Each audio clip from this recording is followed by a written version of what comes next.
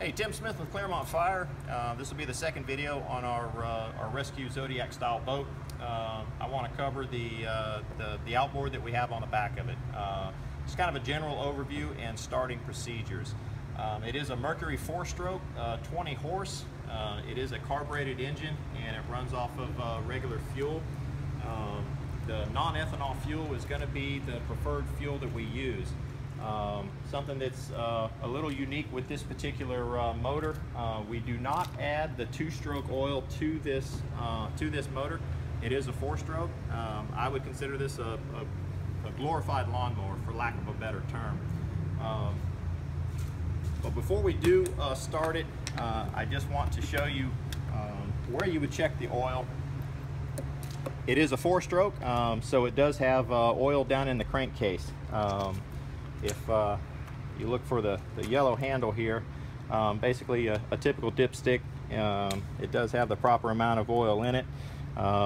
You've got a little bit of information here as far as the recommended oil. If this thing were low on oil, this would be the fill area. We would fill and check until it was at its proper level. It is a carbureted engine, and we do have some adjustments here if needed. If the boat isn't idling properly, you can make some minor adjustments there and get it idling a little better. Putting the cowling back on, start with the front first.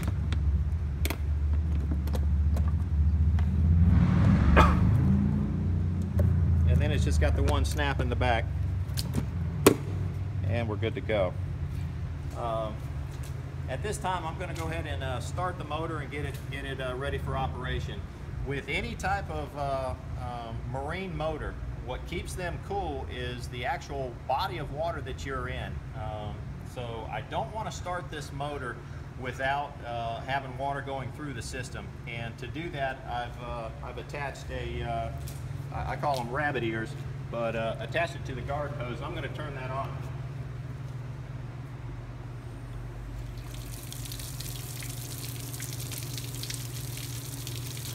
All right, I've got water flowing to the pickup area that, imagine the boat's now sitting in the water, and the motor will be able to intake that water to keep itself cool.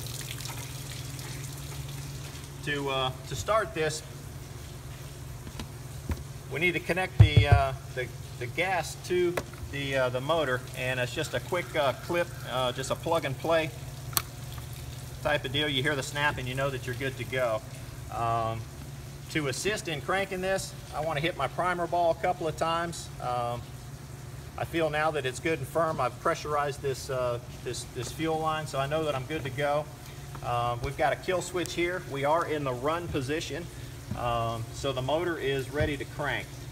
Something that will aid this motor in cranking is our choke. I'm going to pull the choke and give it a few cranks and see what happens.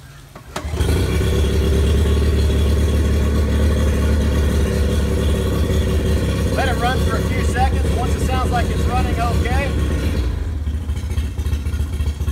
go ahead and take the choke off, and your motor is ready to run. You're ready to go do the rescue.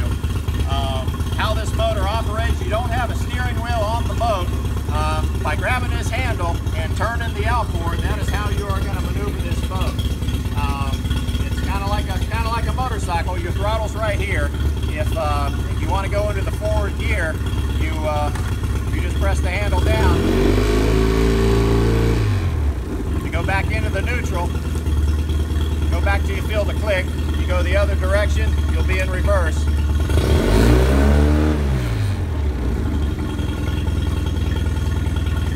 In a panic situation, there's two ways to shut this boat down. You've got a kill switch that's located right here, and this will be for your normally shutting off your motor.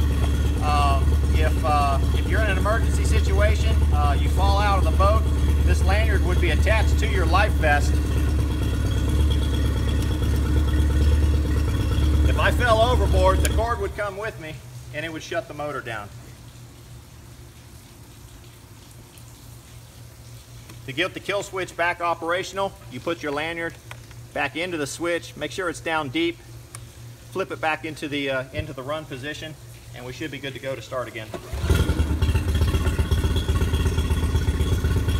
One unique feature, come on around.